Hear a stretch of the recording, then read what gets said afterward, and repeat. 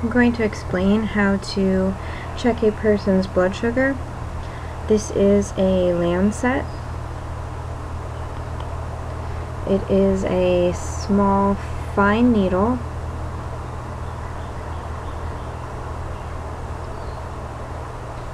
The Lancet goes inside of this. You take the cap off, and it goes right inside, and push it all the way down. And you can put your nail on this little lip and pull the cap off, and then replace this cap. Since it's the first time that I put the Lancet in, it's already charged, but if you need to recharge it again, you just slide this back.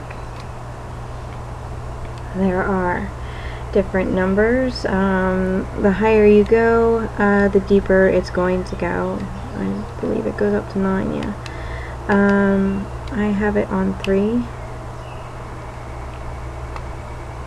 This is the test strips.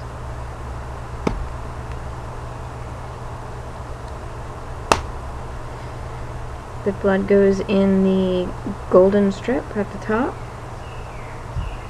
and the black and white end goes inside the meter.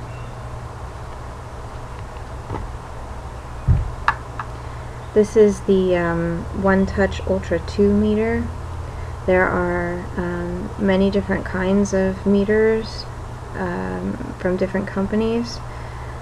This one, there's a hole in the bottom where the doctor can plug into a computer and check all of the readings. The black and white end of the test strip goes inside of this little slot at the top.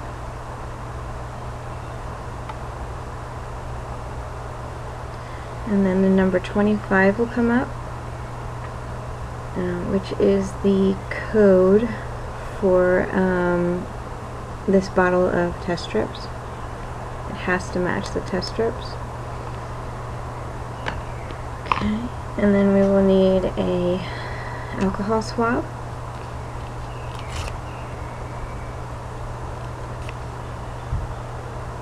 And clean the finger. It's good to wash the hands too in warm water so that the blood flows to the fingers.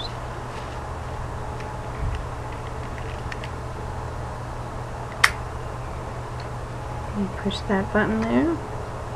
Go to squeeze. You want to wipe the first one off because the alcohol will change the number reading. And then we just put the edge of the golden part onto the blood, and it sucks it right up. Wipe the finger off. And my number is 90.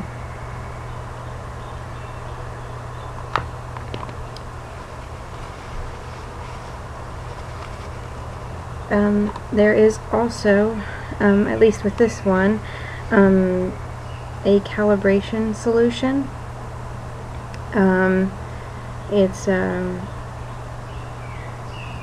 It calibrates the meter to match the test strips. It's very simple. You pretty much do the same process. You take the test strip, put it inside, and wait for that 25 to come up.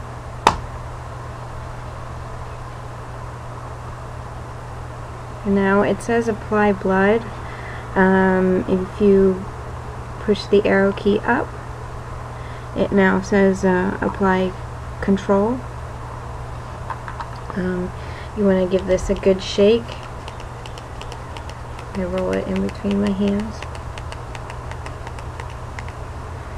And take the cap off.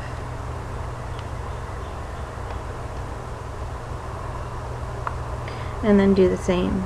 And you just squeeze it right onto the gold strip.